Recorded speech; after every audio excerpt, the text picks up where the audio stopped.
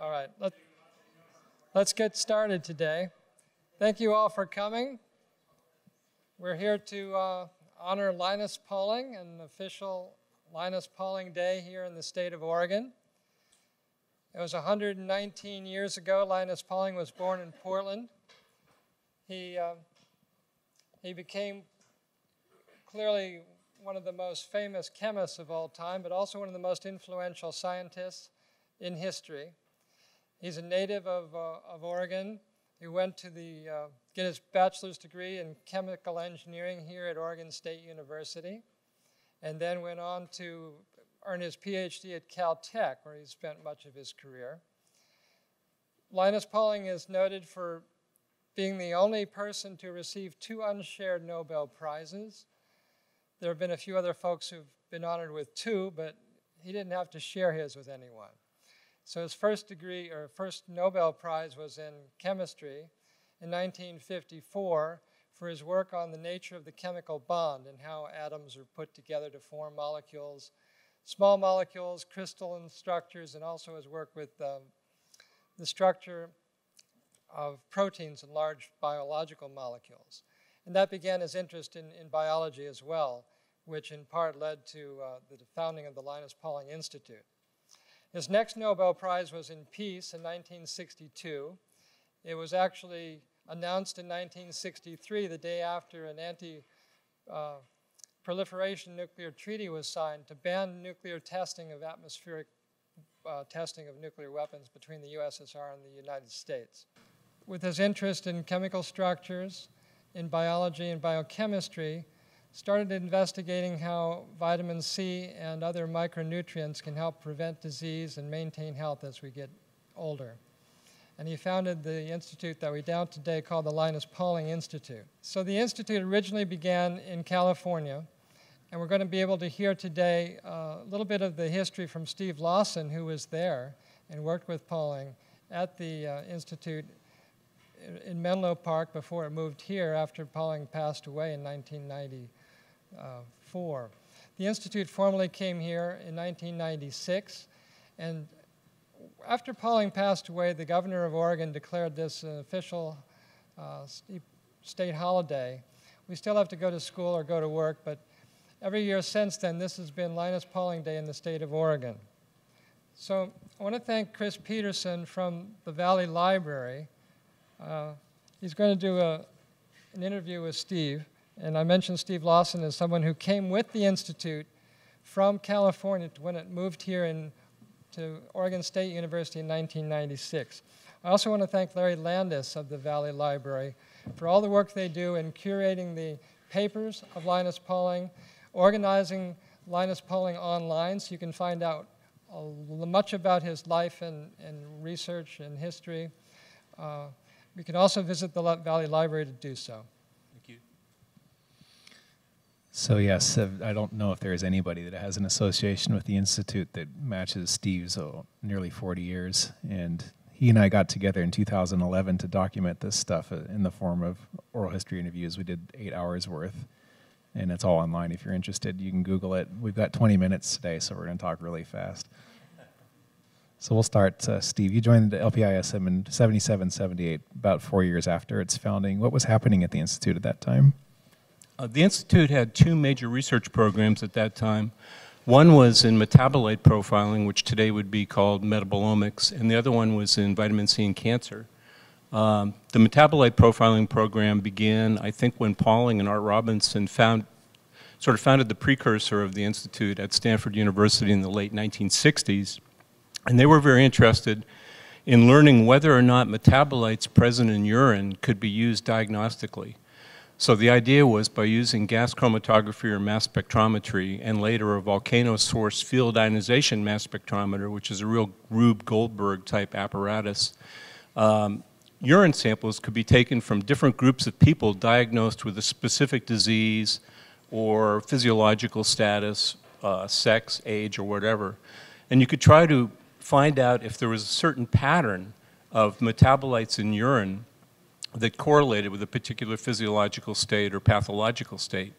The idea they had was that if this could be developed in a really sophisticated way, then it could be used diagnostically to detect very subtle biochemical changes in the body before the onset of symptoms. And of course, if there's a therapeutic intervention available, then applying that intervention before full onset of symptoms would be very advantageous to the patient. The other major program concerned vitamin C in cancer. As early as 1971, which was 2 years before the founding of the Institute, Ewan Cameron, who was chief of surgery at Vale of Leven Hospital in Loch Lomond inside Scotland, I think it's a 440-bed hospital in Scotland, contacted Linus Pauling because he had read an account of Linus Pauling's talk in the New York Times and thought that vitamin C might be useful in treating cancer.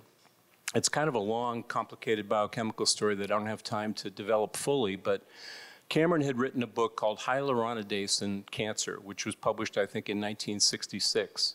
His idea was that if you could inhibit the release of hyaluronidase from rapidly dividing cells, then you could slow down the growth of solid tumors. So his idea was manage cancer, not necessarily eradicate cancer. And he thought that vitamin C might function as a physiological hyaluronidase inhibitor or prompt the synthesis of a physiological hyaluronidase inhibitor in the body. So the idea was that cancer cells are proliferating very rapidly. They're secreting lots of this hyaluronidase, which breaks down the ground tissue in the body. If you could interfere with that process, then you might be able to encapsulate tumors and prevent them from growing rapidly. So he contacted Linus Pauling and brought up this concept, and Pauling got very excited. And together they decided that Cameron could start giving high-dose vitamin C to terminal cancer patients hospitalized in Scotland. Most of these patients were expected to live only weeks or months. Many of them were taking something called Brompton cocktail. Anybody ever hear of Brompton cocktail? It's a pain management technique that's used in Scotland. I don't know if it's still used, but in those days it was used to manage pain for people with incurable cancer. Very often they suffered from skeletal metastases and other metastases that were very painful. So Brompton cocktail consisted of heroin, cocaine, and alcohol. And this was the patient population that Ewan Cameron first started treating with high-dose vitamin C, people that were hospitalized, taking Brompton cocktail to alleviate pain. And because these people were hospitalized, it was very easy for him to give high-dose intravenous vitamin C by continuous slow drip. And he did that and recorded his observations and the outcome of the patients. And together with Linus Pauling, they published many papers on the clinical therapeutic use of high-dose, both oral and intravenous vitamin C in cancer. Cameron, of course, was very interested in the possible contraindication for vitamin C in cancer patients who are also taking chemotherapeutic drugs. Vitamin C can deal with free radicals pretty effectively, and a lot of the cancer chemotherapeutic drugs generate free radicals which attack tumor cells. So Cameron was concerned that vitamin C in high concentrations in the body might interfere with chemotherapy. So we set up an experimental program to check the effect of vitamin C on chemotherapeutic drugs in fish. So one of my first experiments at the Institute was actually a fish toxicology experiment using fingerling trout that we put in water, distilled water that had been reconstituted with minerals and salts and so forth, and put in methotrexate, 5-FU, other chemotherapeutic drugs, and vitamin C, and then observed the behavior of the fish.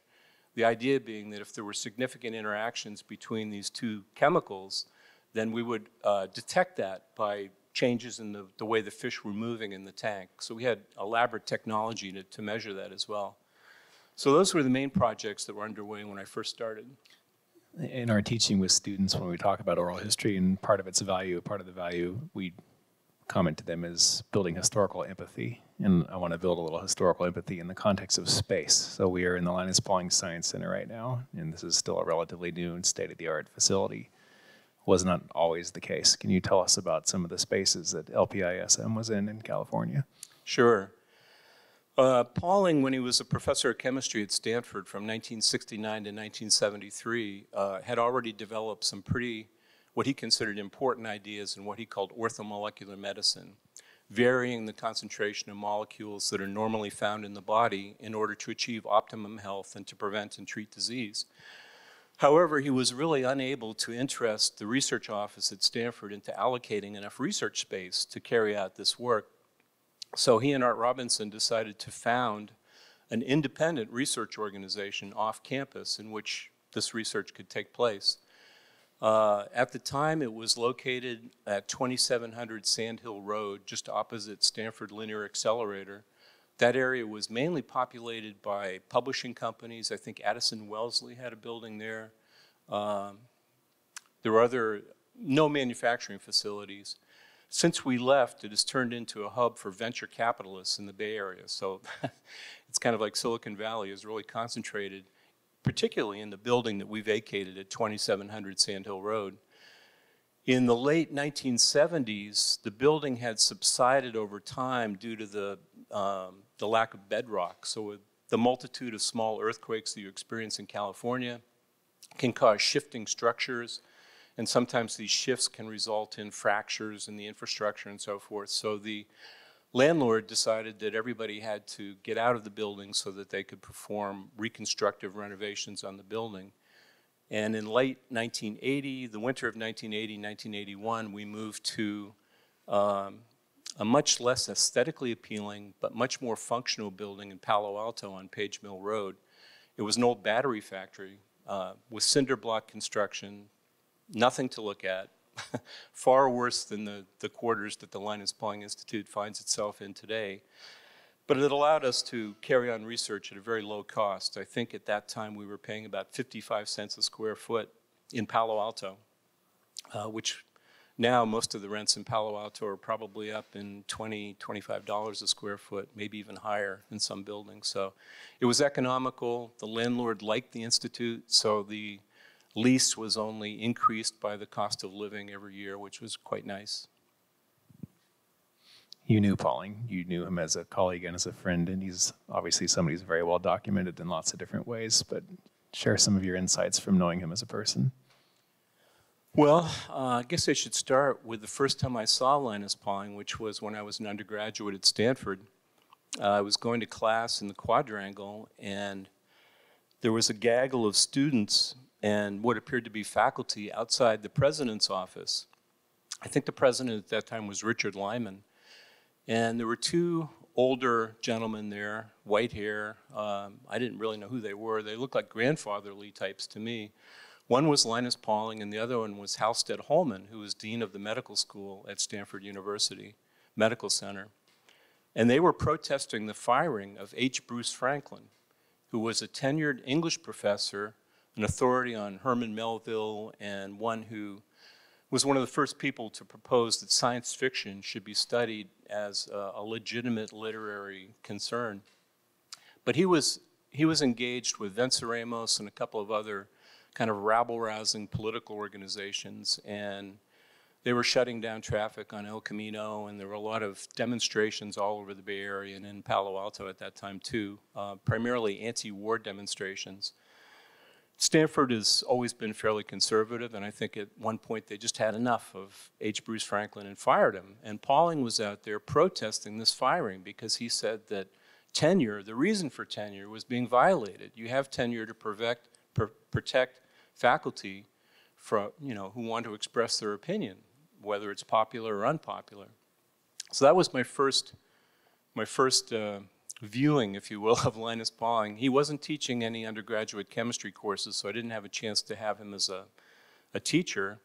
And then later, of course, when I was working at the Institute, my office was just off the hallway that he would use to get to his own office. And he would stop in from time to time and chat with me and ask me to do things for him, like write reviews of books that had just been published. So I had to furiously read books like Eveline Richards' book, Vitamin C, Medicine or Politics, and write a review and then submit it to a nutrition journal. And a little bit later, he asked Zella Kerman, who was a quantum chemist, and me to set up a laboratory to carry out research in superconductivity. During this whole period when Pauling was very interested in orthomolecular medicine and vitamin C, he was continuing work in theoretical chemistry and physics. And one of his ideas concerned a novel way to fabricate superconductors. And he wanted to get a patent for this invention and then hopefully license it. And the revenue stream from the licensing of this invention would be used to support orthomolecular medical research at the Institute. But he really wanted to see whether or not we could fabricate the superconductive material the way he specified in his patent application. So one of my most enjoyable times with Pauling was at a little laboratory we set up in Stanford Industrial Park with a furnace and blowtorches and borosilicate glass and tin, and set about making these, this material, which consisted of tin fibrils, as he called them, about 10 or 20 angstroms in diameter, surrounded by non-conductive glass, all bundled together. And it was just really a joy to have him come into the laboratory and put on goggles and gloves and a lab coat and work in the lab with him. And I think it was probably the very last experimental work he ever conducted, maybe the only experimental work he conducted in several years. And when we finally succeeded in making this material, Zella Kerman and I went to his apartment on the Stanford campus and showed it to him, and he was just overjoyed. And I had a glimpse into what it must feel like to be a brilliant person making an astonishing discovery and being so overwhelmed with joy at discovering something about nature. And that was really made a big impression on me. He was also extremely funny and charming, in addition to being a thorough expert in chemistry, biology, physics, geology, statistics, and having an amazing memory that I think uniquely suited him for making lots of discoveries. I think that we were probably running pretty close to time, but the last question, sort of a wrap-up question, might be if you could reflect on some of the work that came out of LPISM, some of the standout work. We talked about how things were at the beginning. How were they in the middle and the end, the things that really stand out to you? Well, I think of the work that really stands out, I would have to say the metabolite profiling work and also the vitamin C and cancer work. That's in the realm of orthomolecular medicine. My own work, which stands out in my mind because I was involved in it, had to do with protein profiling. Emil Zuckerkandl, who was the president of the Institute through the late 1970s and into the early 1990s, had developed the field of molecular evolution with Linus Pauling in the early 1960s. And I was working very closely with Emil on a program in protein profiling where we were trying to characterize proteins and therefore genes that might be responsible for the development of the metastatic phenotype in human cancer cells. And there was a lot of instrument and technical development that went into that work because the technique was brand new at that time. Instrumentation was really crude, and we were trying to develop new instrumentation and carry out experiments that would allow us to detect membrane proteins or regulatory proteins present in very, very small amounts that might be responsible for the development of the metastatic phenotype.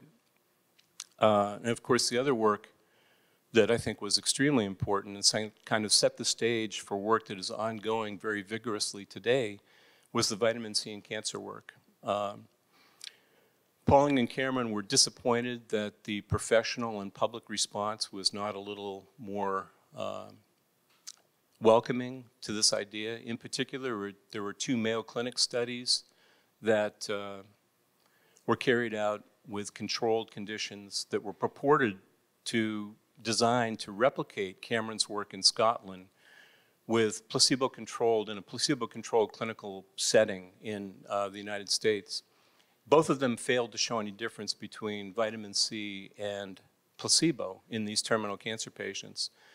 And the reason for that was simply that these researchers gave vitamin C only orally and never intravenously. And if you give it intravenously, you end up with very high concentrations in the body that have specific anti-cancer effects or anti-tumor effects that are being well characterized now.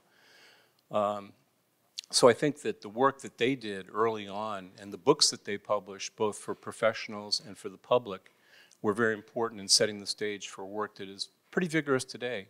And I should say that the metabolite profiling work now kind of morphed into metabolomics is also a leading topic among scientists today too. Okay, I think that we are up against our time. My understanding is that Q&A is at the very end of all the presentations, so if you've got any questions for Steve, that's the time. Or you can go online and find 7 hours and 40 more minutes of this. Thank you very much, Steve. Thank you, Chris.